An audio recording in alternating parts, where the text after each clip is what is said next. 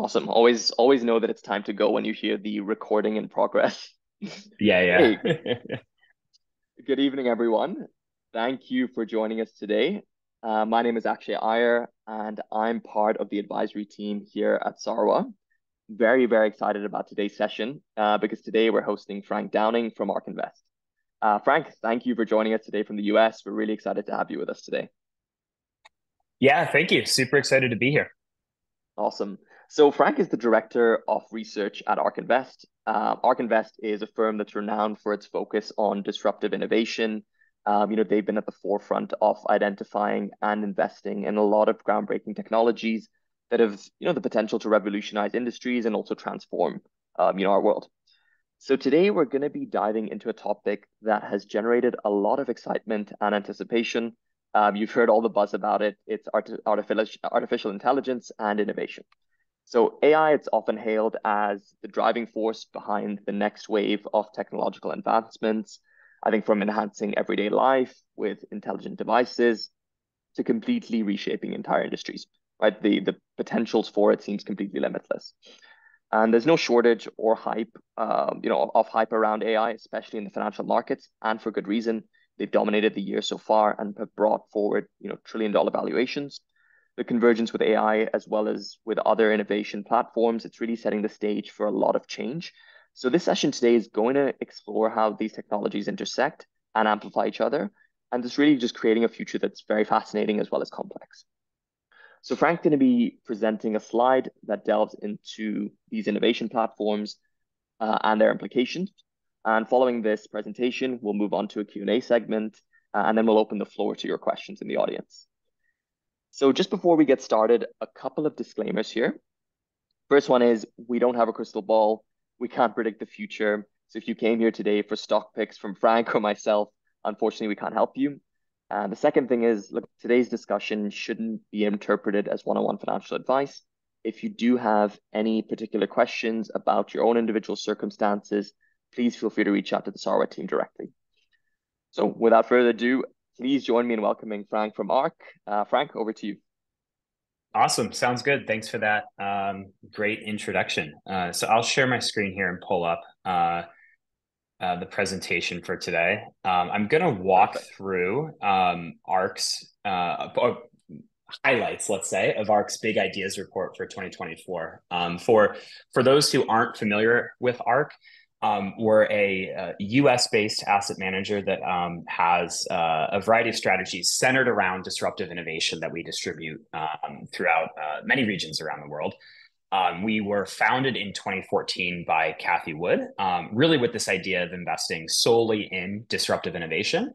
And really taking a unique approach that's atypical for buy-side asset managers, really centered around active management, and doing so in transparent vehicles and being very open about our research. And that is what we've kind of come to be known for over the 10 years of ARK's history.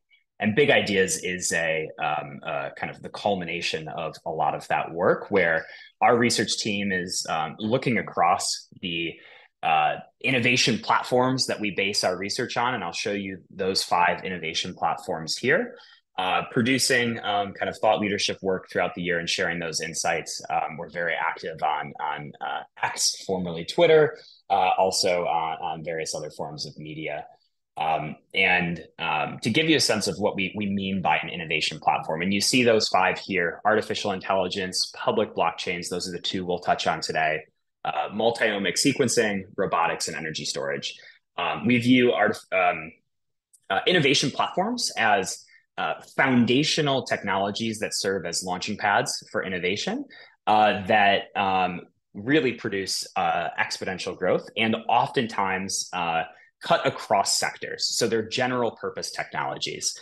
So a great example of that is artificial intelligence, which we really think is the most convergent technology, meaning it cuts across all sectors and it really actually accelerates the growth rate of all of these other innovation platforms. And I think the flagship example that we give is this kind of convergence between artificial intelligence, robotics, and energy storage that we believe will power autonomous driving and autonomous taxi networks into the future, where you really have this dynamic where the car is the robot, the energy storage, the battery in the car is the power source, and the artificial intelligence is the brain. And it's all three of these technologies that are coming together to make that innovation possible. And another thing that's really important when looking at general purpose technologies and doing this research is finding technologies that are experiencing a strong cost decline. How quickly are the costs coming down such that this technology can be made accessible and democratized to the world?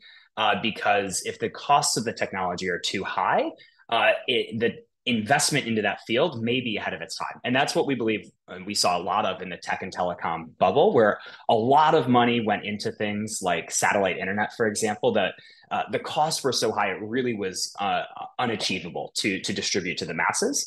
And now with technology like Starlink and some of their competitors, we see low-cost satellite internet being able to be delivered globally, and even I think all new iPhones ship with a satellite antenna in them for what started off as emergency texting, but Apple is now going to let us do any kind of text messaging.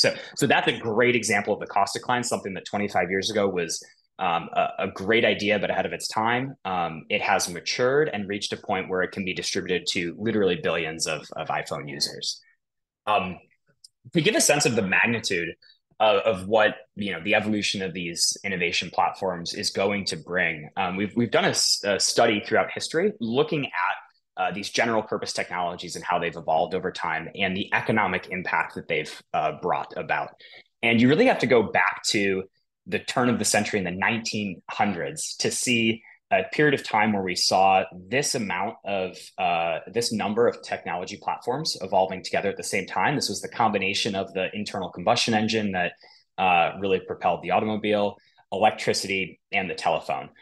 So these really general purpose technologies that led to outsized economic growth during that period of the early 1900s.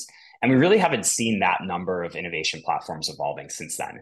Until right now. We think this decade is the decade that is a unique period in history where we have these 5 innovation platforms, and you'll see on the right side of the screen the underlying technologies that we think make up these platforms. To give you a sense, artificial intelligence is a broad term. We think there are several enabling factors. One, cloud computing, everything you're seeing happening and really the next generation of the data center. Combined with intelligent devices, like you mentioned at the beginning, actually, not just our phones and our laptops, but smart devices proliferating throughout our lives, both on the consumer and the enterprise side. And the AI or the neural network brain that's being deployed, trained in the cloud, deployed at the edge, mix and match of both. These are the 3 things that we think are really coming together to power artificial intelligence. And you can see those other technologies for the other innovation platforms. A great story behind this graphic is that we actually used GPT-4 to create it, essentially helping us look through. This is a study we've done in the past very manually and very intensively. And let's say look through hundreds of research papers. We were able to look through thousands using GPT-4. So it's increasing our own research productivity and really bringing some of these viewpoints that we've had for a long time to life in a new and interesting way. Yeah, I love to see that, but just to touch on that, right? It's it's so Yeah. fascinating because we're talking about it, but then it's actually being used in practical fashion, as you mentioned, and just an example of that is you guys actually doing it not only for your investment strategies, but literally doing it as part of the research too. So very, very fascinating. Yeah, and it's something that it's been amazing for me. I didn't really give my background at the beginning, but I've been in ARK for about 3.5 years. Now the director of research focusing on all things AI, cloud computing, and digital assets. But in my prior life, I was a software engineer and software developer and data engineer. So I spent a lot of time at the keyboard writing code. And seeing the coding assistants, for example, that are out now, it is just amazing the productivity uplift that it can have. And we have like half of our research team is now writing code to do their work when they weren't previously trained developers because these AI tools are enabling them to do that. So it's great to see it not just what we're researching, but the tool that's also being used in research kind of converging. Definitely. So let's dive into AI then. And this, I think, is an interesting slide to kind of set our bearings, which is the expectations for how quickly AI will evolve and reach a certain point. There's this very kind of nebulous term you may have heard called artificial general intelligence that, to be honest, nobody has a clear definition on. There is no consensus. So just know that whenever somebody's talking about AGI, is that everybody means something a little bit different. There is a specific forecasting site that has a defined definition for AGI that, again, is kind of an arbitrary goalpost, but it's an artificial intelligence system that can both solve a variety of standardized tests, basically ace them better than humans, and as well can conduct kind of highly precise robotic movements. And the test that they give for that is constructing a model car that's very intricate. And I've looked through the instruction manual for this, and I could not do it. So their definition of AGI is creating this system that is both highly intelligent and highly articulate, both in the digital and the physical world. And it's a study that's been running for over the past 5 years, asking AI experts when they think we will hit this point of AGI, defined by the standardized test and the robotic functionality. And back in 2019 and before, they had predicted it would take 80 years. So sometime towards the end of this century, we would hit this system that was this performant. We've been following artificial intelligence since the firm was founded in 2014. So we've been familiar with companies like OpenAI, which was founded in 2015, I believe, in part because of our thesis around Tesla and Elon being a co-founder of OpenAI. So we've seen them go from GPT-2, which is the first one people really paid attention to GPT-3. And at GPT-3 in particular, and this is the model that really paved the way for ChatGPT. It's what ChatGPT was ultimately based on. When that came out, this prediction in 1 year went from 80 years down to 50 years. And then by the time that OpenAI launched ChatGPT, the expectation went down to 18 years. When GPT-4 launched, it went down to 8 years. So we've seen this massive compression in the amount of time that experts think it will take to reach this level of artificial intelligence capability. If they're right now, and that it will take 8 years, we will see this capability at the end of this decade by 2030. If they continue to be wrong and progress continues to surprise on the upside, we could see it as early as 2026. So we think, the truth is often somewhere in the middle, but it just gives you a sense of how it really is an unprecedented pace of change that we're seeing right now, and the advancement of these systems. And this whole presentation, I think, will bring that out in even greater detail through a few more examples. So I mentioned ChatGPT. By now, everybody on this call is probably familiar with it. 2 years ago, when I would give these big ideas presentations about AI, we didn't have ChatGPT to reference, so people did not understand what these generative models can do. And I think it goes to show how important creating an amazing user experience is to really bringing a technology to bear to its potential, because this technology had existed. GPT-3 was out for over a year before ChatGPT came out. And it really was putting that chat interface that was very accessible to everybody, widely available, that kind of opened up people's minds for the potential of generative AI. So AI has been around for a long time. It's not a new field of study, and neural networks really came on the scene in deep learning in 2012. And it's easy to forget that kind of traditional predictive AI powers a lot of the web today. It powers Google search. It powers what's called deep learning recommender models that power every feed that you see. So your feed on Instagram, your feed on YouTube, what's recommending the next best video for you to watch on Netflix, or the next best product for you to buy on Amazon. All of this is AI powered. And it's kind of sat, importantly, behind the scenes. The user doesn't really think that they're using AI. They're not really seeing it. And it's a professional software developer that's working with these models and building them into these products. What ChatGPT did was really flip that on its head, where you're interacting with AI. It's putting it right up against the front end user experience. And now you don't need to be a professional AI developer to use these tools. You just need to know natural language, and it knows many languages, which is really great. So that's the difference, and why I think you see on this chart on the left that ChatGPT is the fastest application in history to hit 100 million active users. It took just 2 months. It's now somewhere above 300 million active users. Really eclipsing what we saw from some of the major social platforms like TikTok or Facebook or WeChat, for example. And it's no surprise to anybody following the financial markets that every company in the world has woken up to this, and every boardroom is pressing their CEO and their CIO to now have a AI strategy. So there are some companies, those Web2 internet giants that have been talking about AI for some time, like Alphabet, Amazon, Meta, Microsoft, that are now talking about it even more. They were ahead of the curve, which is why the market's really been rewarding them in this period of time. But now everyone is trying to scramble to figure out how to use this technology. And what we think this means for enterprises in particular, and why we think there's such a large market potential for AI is that we see a dramatic increase in productivity that can be delivered to virtually all knowledge workers. To give you a sense of what we mean by knowledge workers, this is people that work at a desk and on a keyboard all day, basically not physical labor. And this is another aha moment, I think, from the kind of explosion of growth we've seen in generative AI, which is that historically, people in the AI field thought that physical labor was going to be automated more quickly than knowledge work. So automating work in factories, automating the driving of cars or trucks, all of this seemed like we were making kind of steady progress towards, and that the fields of doctors and lawyers and accountants were potentially unauditable, something unique to the human brain, or at least very far down the line.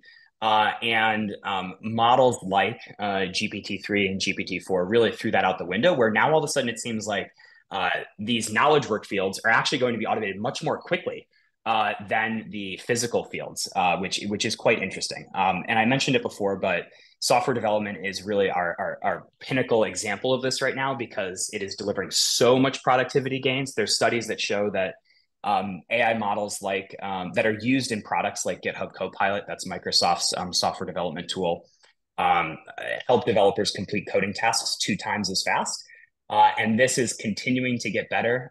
There's a trend now called agentic models, which basically means they can not just write one file of code for you, but complete your entire coding project, build a website for you end to end. Models are just getting good enough to do now. That could take this from a 2x developer to a 10x developer.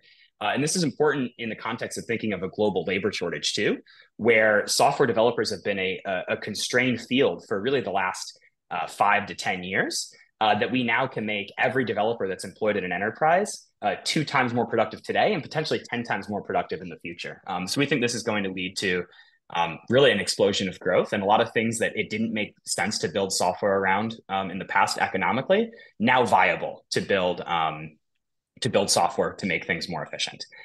This generalizes across software development. That's another key component of generative AI, is that these models are general. They are good at not just one task, but many different tasks. So similar studies have shown that consultants can be 25% faster and have higher quality when completing tasks when using these models to assist in their day-to-day work. It also importantly, and what you see on the rightmost chart here, is increases the quality of work from bottom performers more than top performers, which I think makes sense intuitively, but we think there's a potential to dramatically close this skill gap that you see, where everybody in the workforce can be upskilled, and it will help the most actually people that are on the lower half of performance if you rated all the global employees. This is another way to look at that general capability. These are a litmus of a variety of standardized tests. I'll point to one as an example, which is the Uniform Bar Exam. This is the law exam in the United States. And it's showing the year-on-year model improvement. So GPT 3.5 to GPT 4. GPT 3.5 scored a bottom 10th percentile on this exam, meaning that it was worse than 9 out of 10 people that took the test. So totally failing. People thought there's no way this model will ever be good enough to do law. Now, just a year later, GPT-4 scored a 90th percentile on that exam, so better than 9 out of 10 people that take it. All of a sudden, this model is now capable to be used in all kinds of workflows across an attorney's job. And there are several AI startups that are working to do just that. One of the popular ones is called Harvey. So it's quite amazing that we're seeing these capabilities, and it's coming from a variety of things, including leveraging more and more compute to train bigger models. The interesting thing here is that we've learned that bigger models are more performant, and To make better models, you need to feed them more data and use more training compute. That's why everybody is scrambling to buy GPUs from companies like NVIDIA and gather as much data as they can from the public internet, or employing even professionals to create net new content for their models. So there's a growing industry of companies like Scale AI that just raised at a greater than $10 billion valuation, who scour the world to find professors in physics and have them write papers to be used to train these models. So there's really an explosion of content creation just to feed these models that's happening. And again, across domains.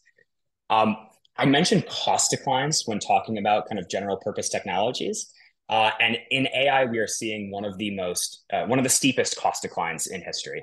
And this is an example of something that the cost to produce written content has not really changed much throughout history. So this is going back over 100 years. The cost to write 1,000 words, so hiring a professional writer to write a blog for you, has ranged from $100 to $300, adjusted for inflation. And what we saw with GPT-4 is that cost fell from about $100 an hour to 16 cents, and being able to do that in a matter of seconds. And that gives you kind of median quality writing. And so this is an unprecedented thing. You can see this chart looks like very few charts in history. But it also doesn't stop there because these models are improving so quickly.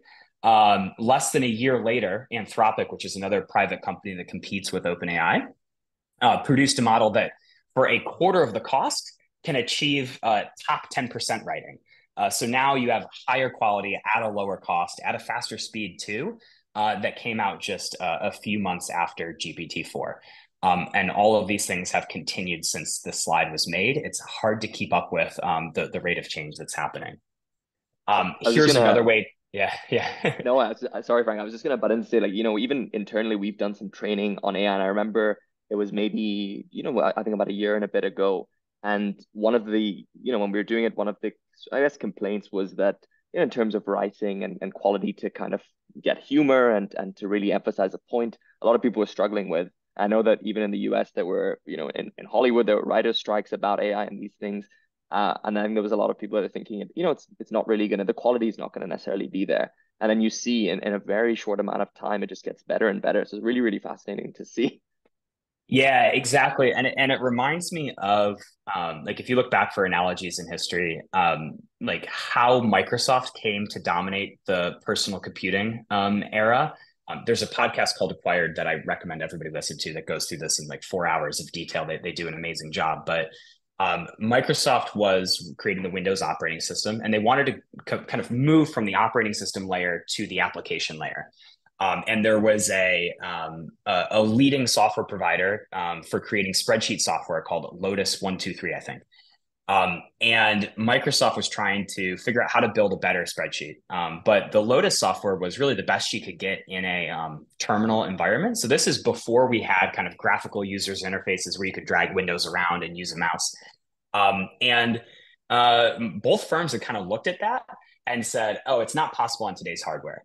And Lotus said, why would we develop for tomorrow's hardware when we have a great product today? And Microsoft, understanding the cost declines, built Excel, knowing that it's not possible today, but in 3 or 4 years it will be. And I think what we're seeing now, the cost declines, and that was because of Moore's law. It's a bit of a tangent, but Moore's law suggests that the cost of computing hardware, or silicon in particular, falls in half every 2 years. We've measured the cost declines of AI as falling in half roughly every 6 months. So it's something that's happening at a rate of change, almost like you can think of it as 4 times faster than Moore's law. So what Microsoft waited 4 years to be possible could be possible in 1 year or less with the rate of change of AI today. So I think that's really important not to underestimate. It's what going back to that time to AGI chart suggests, is that we've continually underestimated the pace of change here. I will probably talk about it in a little bit, but the markets are very taking a lot of bets on how quickly things will happen for different companies. So we can go into that more company specific later on. Let's go here. So a natural question from a asset manager after you're talking about kind of all of this wild potential for generative AI is, what market does this create, and who does it disrupt? And how much will businesses be willing to pay for this software?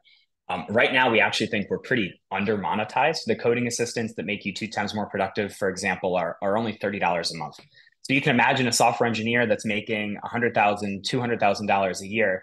You can, materially increase their productivity for $30 a month. That's crazy. It's a no brainer, and that's why I think Satya Nadella from Microsoft calls it what's becoming a standard issue product, that just every new developer gets this. And I think that's why it is such a good first example of an AI use case.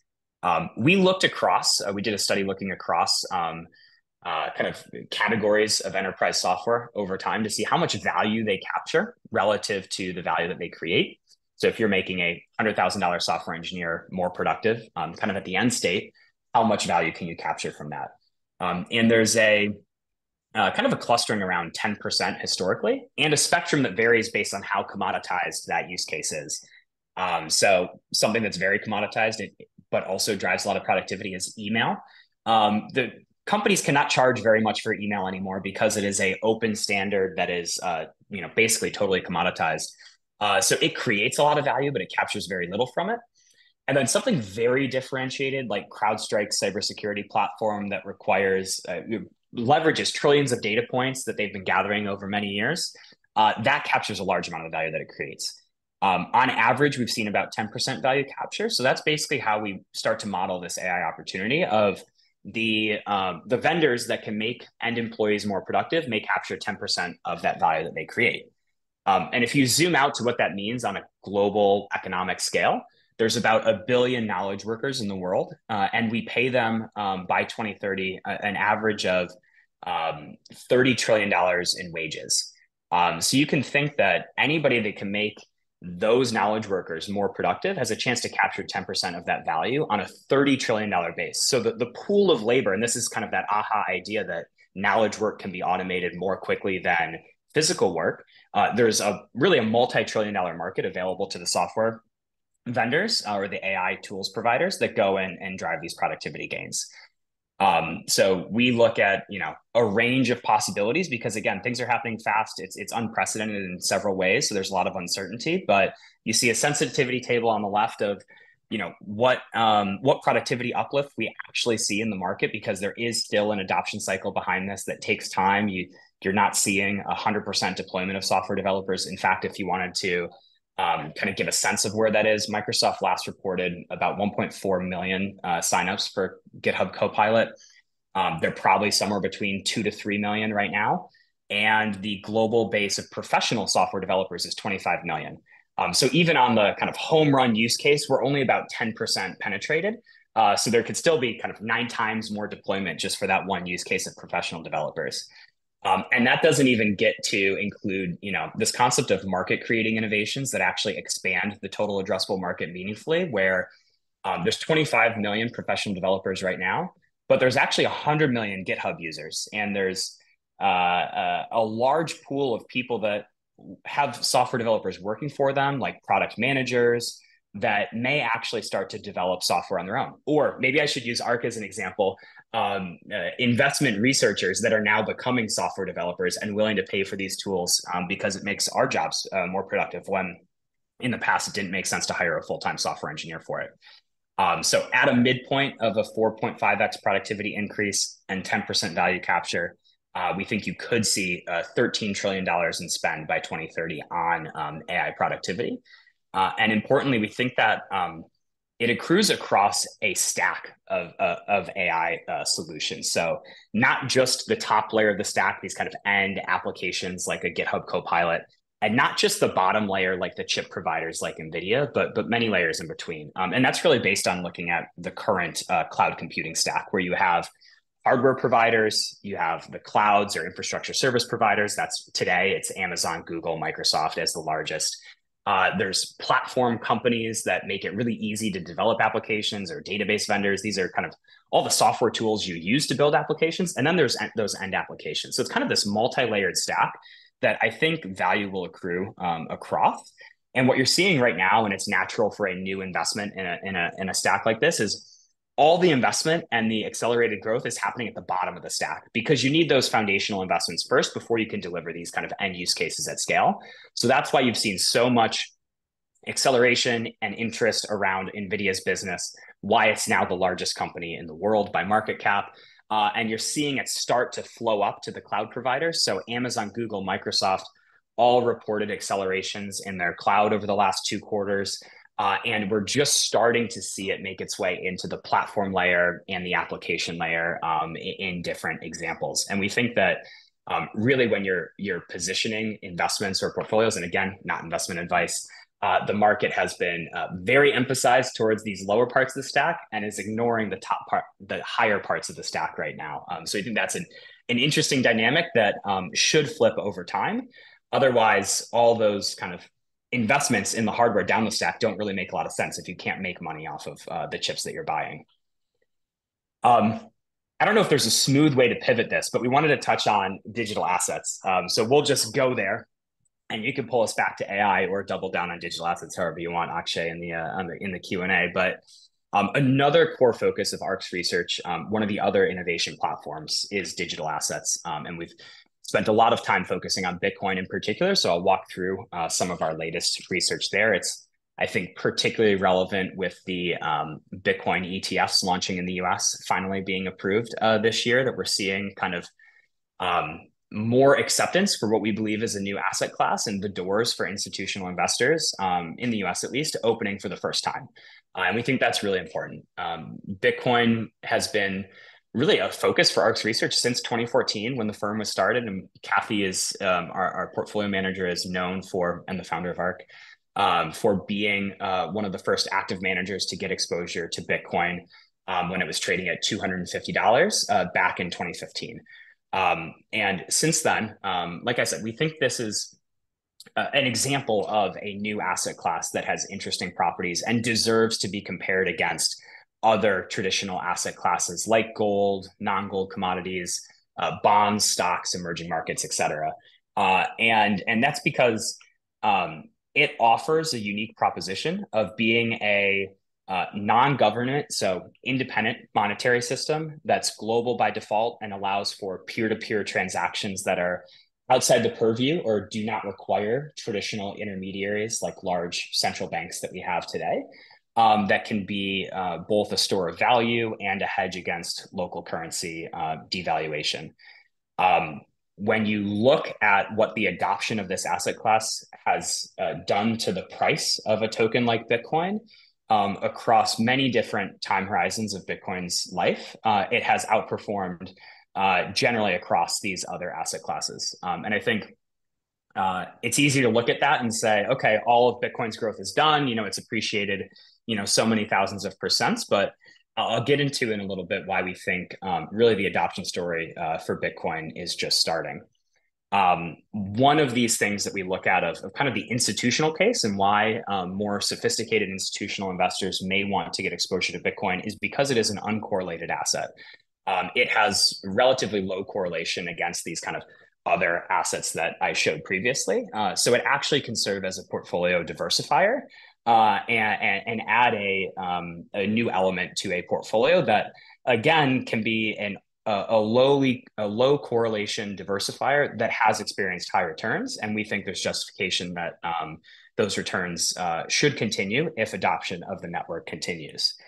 If you do a efficient portfolio analysis, so you look at if I was building a portfolio of all of these asset classes and I was trying to maximize my risk-adjusted returns, which is measured by something called the Sharpe ratio, what would a optimal portfolio over the last 5 years look like of Bitcoin, gold, real estate, stock, bonds, et cetera? And what you find when you're doing that is an optimal allocation of Bitcoin over the last, this is 8 years, of 4.8% on average. So these are rolling 5-year periods. This is past performance and not indicative of future returns. But if you were purely focused on the statistics and you didn't care about the fundamentals of the network at all, you just look at the properties of how the asset has performed and you wanted to optimize for risk-adjusted returns, that optimal allocation would be 4.8%. And I think that's a lot higher than what a lot of asset managers would expect. And we don't think that everybody will go there overnight now that we have a Bitcoin ETF and Bitcoin's more widely available around the world, even outside an ETF. But we do think that as Bitcoin becomes available to, say, financial advisors in certain markets, they will put their clients, let's say, 1 or 2% in Bitcoin, depending on their risk tolerance. And that is an optimal exposure that's increased over time as the asset has still continued to perform, while also volatility has come down. It's still a highly volatile asset, so the strategy uses monthly rebalancing to capture some of that volatility in this analysis.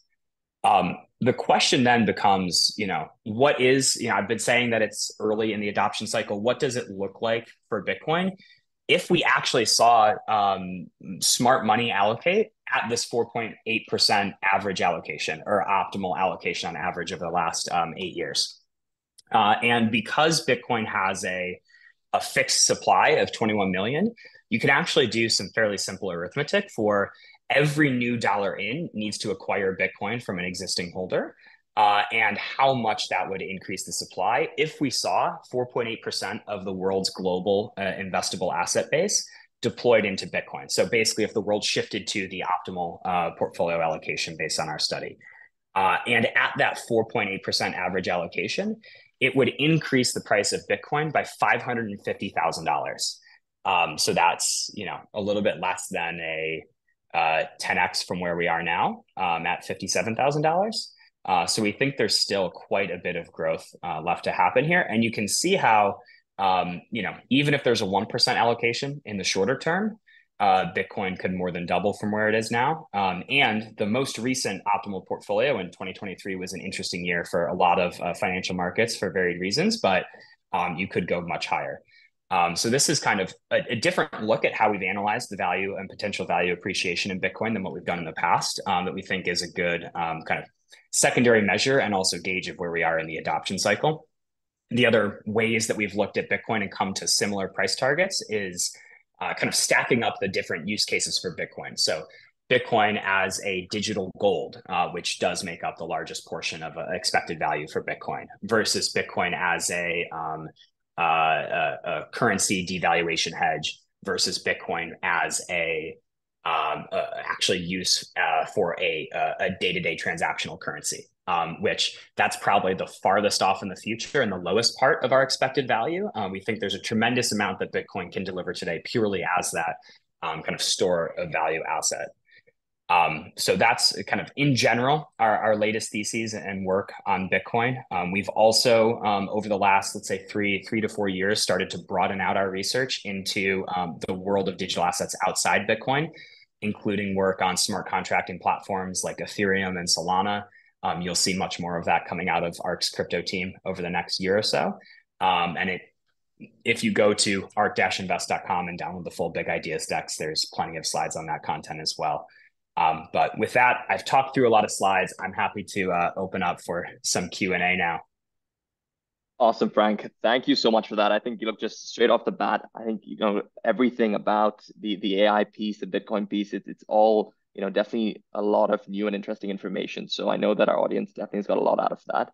So thank you for sharing that. And myself also, a lot of really interesting new ideas.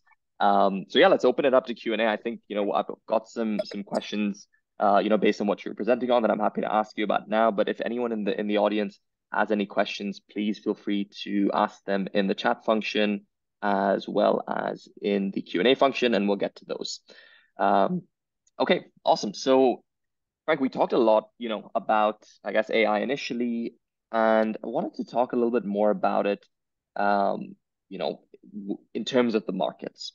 So, how have AI-focused equities performed in comparison to broader markets over the past few years?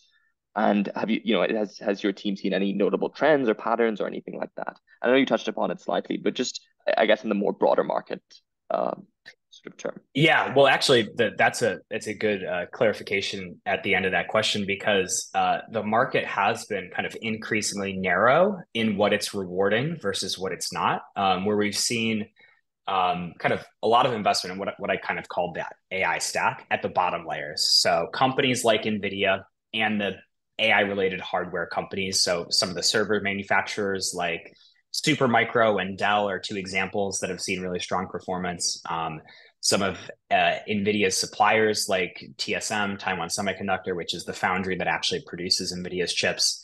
And then that layer right above the chip companies, which are the cloud computing companies like Microsoft, Alphabet, and Amazon have all done very, very well over the last 2 years, and that's what you've kind of seen the new classification of the Magnificent Seven taking over from what we used to call FANG. And I don't know if there was something in between. The acronyms are hard to keep track with, but that's what the market has been rewarding. And they're even saying Mag 6 now because they want to kick Tesla out of it because it had a rough start to the year, though we think that will change. Um, and when we look at how this compares to relative periods in history, we look at kind of the concentration of the market. And if you look at the number one stock by market cap relative to the 75th percentile stock globally, we are at the highest point of market concentration that we've been in since the Great Depression, where AT&T was the largest stock. So it's been a long time since we've seen a period like this in history. And I think that what we expect is not a Great Depression collapse. The concentration actually increased because there were so few companies that were actually able to survive that. But that the market will broaden out over time and recognize some of these other companies outside of just the Mag 6, let's say. I would think Tesla's one example that maybe we'll go back to saying Mag 7, but companies higher up in this AI stack. I'll give you a few examples of companies that we think are interesting. Palantir is one of them that is starting to see this impact to their business. They are a best-in-class data platform that can integrate data across many enterprise systems, deploy automations on top of it, make it very easy to build custom applications within a business, and then also layer AI and generative AI on top of those applications. They're seeing really strong accelerations in their commercial business, where their US component of that is growing at, on an adjusted basis, about 70% per year. And that's really a tremendous acceleration. It was actually it's been impressive to us to see how quickly they've been able to leverage their data platform to add in these generative AI use cases. Some of the other companies in the private space, Databricks is a good example of another best-in-class data platform that's been doing really well, rumored to be growing about 60% plus year on year. That you don't see in the public markets right now because that innovation is happening in the private markets, but they will probably look to enter the public markets in the not too distant future. So that's another example of where we're seeing some accelerations. And then where the market isn't rewarding, or what looks much more challenged, is enterprise software broadly. It's been a pretty difficult year for enterprise software companies, particularly the most recent earnings season of the reports of Q1 earnings, where a lot of companies that had a rough 2023 as kind of really macro impacts, I would say, kind of outside of AI, where sales cycles were elongating, companies were pulling in IT budgets. That really happened throughout the year for really every enterprise software company. So including the giants like, I'm ignoring Microsoft because Microsoft has the whole AI stack really to work with, but companies like Salesforce and SAP, ServiceNow, et cetera, had a tough 22 and 23, but Q4 was way better than expected. And the thought was, okay, the macro environment has turned, everything's getting better. And then Q4 got unexpectedly worse again. And so that hurt a lot of software companies. And now it's a question of, one, who has the management that can weather kind of this macroeconomic uncertainty? And two, who has the innovation chops to really deploy AI and get it into the hands of their customers and actually monetize that value, and over what time horizon that happens. And I think what the market's coming to terms with is that it's taking longer than expected to do this development and implementation and scaling of these AI use cases. Great, thanks for that, Frank. And I think it's very interesting because that's what's kind of covering financial markets. That's what's covering different sectors in the markets too, individual companies, obviously, that you mentioned. Now, if we take it a little bit when we're looking at not the markets, but what about investment strategies? How are AI technologies being integrated into more traditional investment strategies? And from maybe an institutional level, and also what are retail investors looking at? Yeah, I'll give you a few more examples just from ARK and how we've been changing, not necessarily the way that we invest, but the tools that we use and how we use them to basically do what we do better. And one of those is using the coding assistance, where now our team can write software to build. Like one example is building I used one of Anthropic's models, Claude, to build a custom interactive dashboard with like one prompt. It was honestly amazing to compare different foundation models to see which ones are performing better than others. They come out so quickly. You need some software to help you do that comparison. But a few other tools that we use that we really like. One is called AIRA, AIERA, which is a earnings call platform that is really built AI into many different facets of their product, where they use new text to or speech to text models to transcribe earnings calls that are happening in real time, tag them for sentiment. So if a statement's positive or negative, and then also track the mentions of certain topics. So how many times a company is mentioning artificial intelligence or public blockchains, things that we care about. That's kind of the basic thing, what they built their business on. But now they're doing automated summaries of earnings calls. So, there's only so many hours in the day for our team to listen to earnings calls. And we follow every company that we invest in, plus their closest competitors. But there's a large breadth of companies that could have interesting insights for us that we can now get glimpses of their reports using the automated summaries. And then they also, and this is something that retail investors can do too, they have a plugin for ChatGPT. So if you go to the GPT store within ChatGPT and type in ERA, AIERA, you can actually ask questions of earnings calls, and it will actually reference ERA's database to answer right within your ChatGPT window. So I do this to basically, check if I want to know, like Intel, which is a company we don't invest in, but it's very important for our space of what are they talking, what did the company management say about gross margins last quarter, and how are they going to change next quarter? And ERA will actually answer that question for you. So it dramatically kind of speeds up this research workflow. And there's a few things related to that on different kind of transcript platforms that are really making our jobs easier and more effective. It's none of these things are perfect. So I'll give the disclaimer that we fact check, and you need to fact check a lot of the information that comes out of these AI models, because sometimes they are blatantly wrong and they give errors. A lot of times they're right and they're getting better every day, but you do need to double check these things because they're not perfect yet. Perfect. Thanks for that, Frank. Now, you at the start of the presentation, when you talked about the big ideas, you mentioned that obviously AI is one of them, and it integrates, with potentially with some of the other innovation platforms.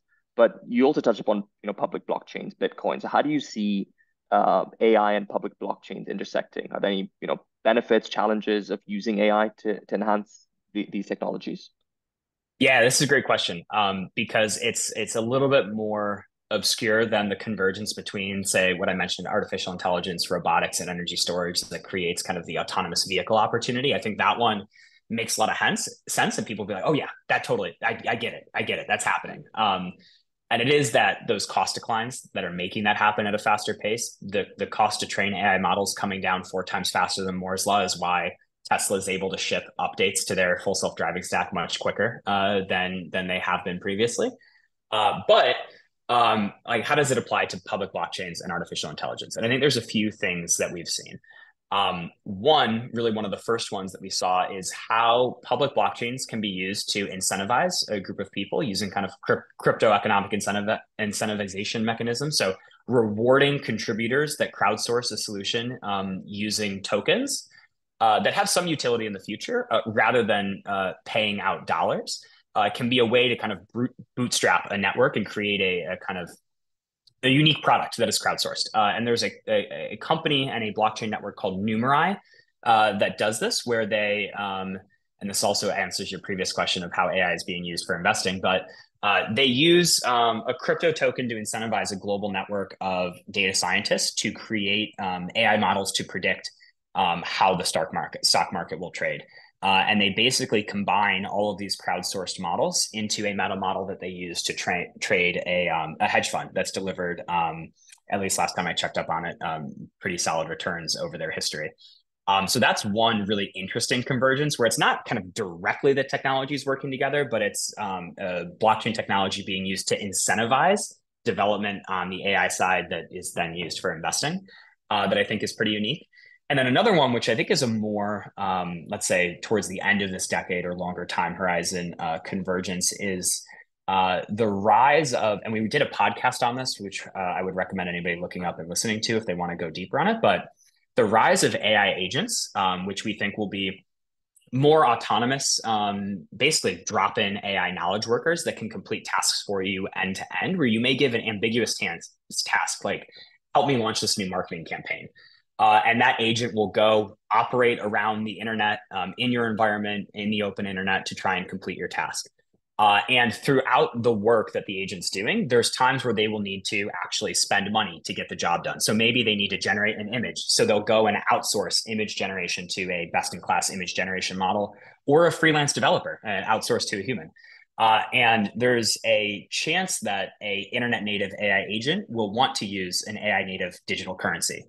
So Bitcoin becomes this, giving AI agents the ability to hold a Bitcoin wallet and spend Bitcoin, can almost be a financial superpower for these AI agents, where they can interact using a global currency that's less encumbered than using a traditional currency, because you can't open a bank account for an AI model yet. So I think that's a very interesting idea that we think we could see in the future. There's a firm that develops the Lightning Network for Bitcoin called Lightning Labs that has created kind of initial proof of concept for this, we have them on our podcast to go in much more detail. But that's a couple ways that they could be converging beneficiaries. The new thing is how they could actually become competitive, which is that Bitcoin mining is very power intensive. It's basically turning electricity into Bitcoin. And artificial intelligence is also very power intensive, where you're basically turning electricity into an AI model when you're training. So we're seeing now kind of this rising competition to get access to global to power around the world, that we think will intensify. We've talked to a few Bitcoin mining companies and AI companies, and they're directly seeing this, that it's more competitive to get access to power now than it was a few years ago. Mark Zuckerberg has said in an interview that he thinks it's going to be the largest constraint going forward. So we're not going to be constrained on how many chips we can get, but how much power we can actually provide to those chips. So it really is an important issue. And you see certain companies like CoreWeave, which is a startup GPU cloud company that's trying to compete with Amazon, Google, and Microsoft by building a AI accelerator focused cloud from the ground up, making deals with Bitcoin mining companies to lease some of their power for an extended period of time. So this is already happening there. In some ways, competing for power, a constrained resource, but also collaborating to sell power to the highest bidder. Yeah, and I think those comments all about power, I think flows quite well with this next question. A little bit more about kind of risk and regulation. So it obviously presents a lot of numerous opportunities, but what are some of the risks associated with investing in AI, either directly in the companies through equities, directly obviously in different sorts of technologies, but what are some of the risks associated with this? Yeah, there's risks with investing generally that pertain here. Of course, past gains are not past results are not predictions of future results or representative of potential future results. At any time, a company could be, their business model could be upended by AI or enabled by it. So there's kind of this continual market risk.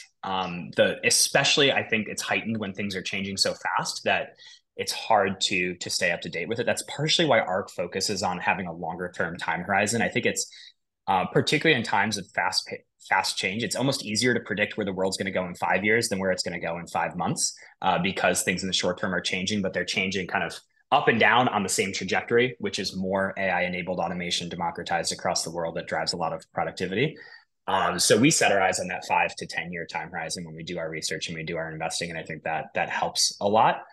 But in terms of regulation, I think that's an interesting one for how markets will evolve here, where you really do have this tremendous concentration of power right now amongst the best capitalized companies in the world, kind of these internet tech giants that have a lot of control, and regulators that know they need to do something, or they think they need to do something to meter or at least monitor the rate of AI adoption. And I think that for certain things, regulators need to balance kind of being pro innovation and accepting that the laws that we already have apply, or they may need to create new ones. And an example for that we've been seeing the president in the U.S. put out a kind of an AI executive order to investigate and look into some of these things. They haven't made their way into law yet, but one of them was kind of ensuring that AI models aren't biased in any way. So if you're using an AI model for your hiring practices, how do you make sure that the model isn't biased towards one type of worker or another? And I don't think we need a new law for that. We already have laws that say you can't discriminate in your hiring practices, and you just need to make sure the model is acting in accordance to that law in the implementation, and the company deploying that model is responsible for it.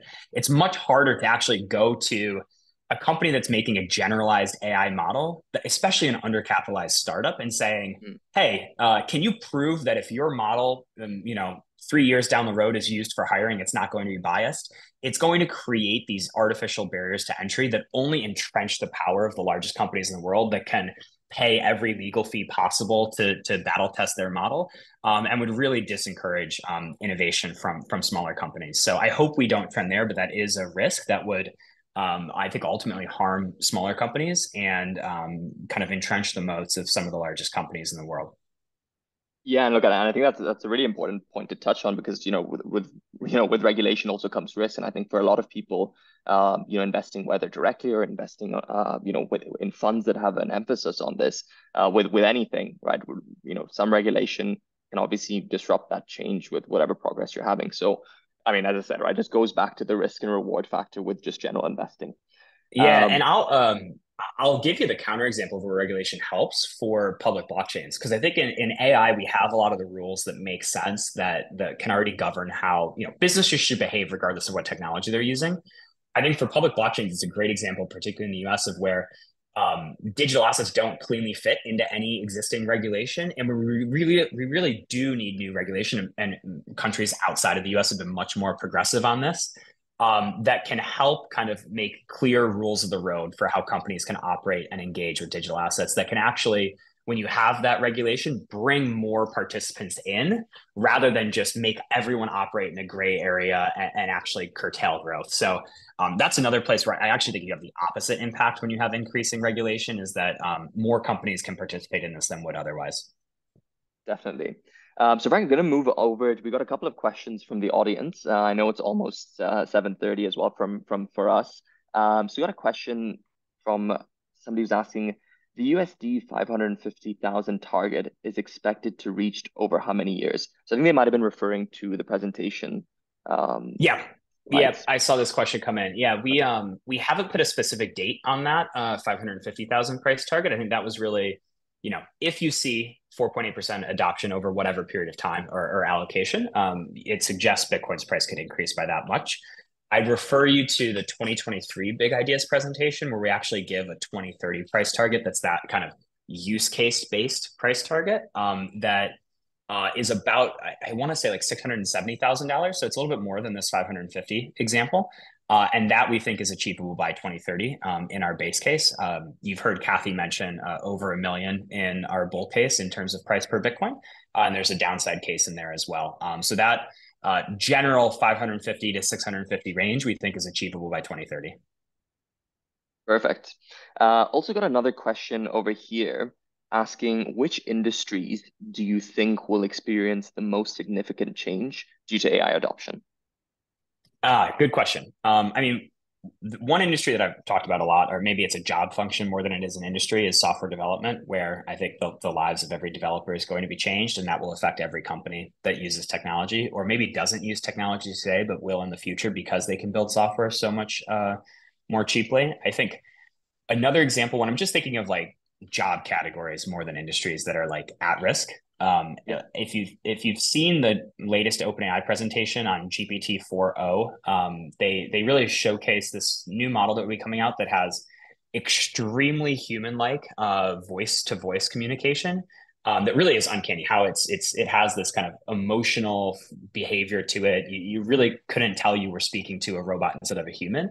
And I think it's going to dramatically change every call center and contact center around the world, where right now the average contact center experience is bad. You wait Yeah. on hold, you get somebody that doesn't properly know every way to solve your problem, and you have the potential to basically deploy an AI model in replace of or in augmentation to contact center workers that you never have to wait on hold again because it's a robot that's always ready to spin up to answer your questions. And it knows every single detail about every single product the customer offers and every single interaction that you've had with that company, and can completely solve your issue more end to end in a much better way. And I think that's going to become the default way to operate customer service in the future, and also can become a revenue driver for these companies that, there are people that probably want to change their seat on an airline and are willing to upgrade, but it's such a headache that they don't do it. You can make that much easier now. Other places that I think are going to change, or maybe in the convergence example, are in the autonomous cases in driving, for example. That's going to change trucking. It's going to change taxi networks. And it's going to apply to food delivery services with drones and package delivery, for example. And then in what we call multi-omic sequencing, which is really the ability to, at a better level, interpret our DNA and protein structures in our body to, instead of treat diseases, to cure diseases. And I think that is one of Kathy's biggest ideas that our team talks about, that is going to really change an industry that's based right now on mitigating the impact of disease and not curing it. So that will be a tremendous change. Amazing. Yeah, look, really interesting. And it's going to be very fascinating to see what comes into play over the next few years. But look, with that being said, I wanted to thank everyone for joining us today on this webinar. If anyone has any further questions, please don't hesitate to reach out to us directly for any further discussions. Frank, it's been a pleasure having you with us. The insights have been incredibly valuable. I'm very sure that our audience has got a lot of information from your expertise. So really, really appreciate you taking the time to share your knowledge with us today. Yeah, happy to be here. Thanks so much for having me. Perfect. Thank you, everyone.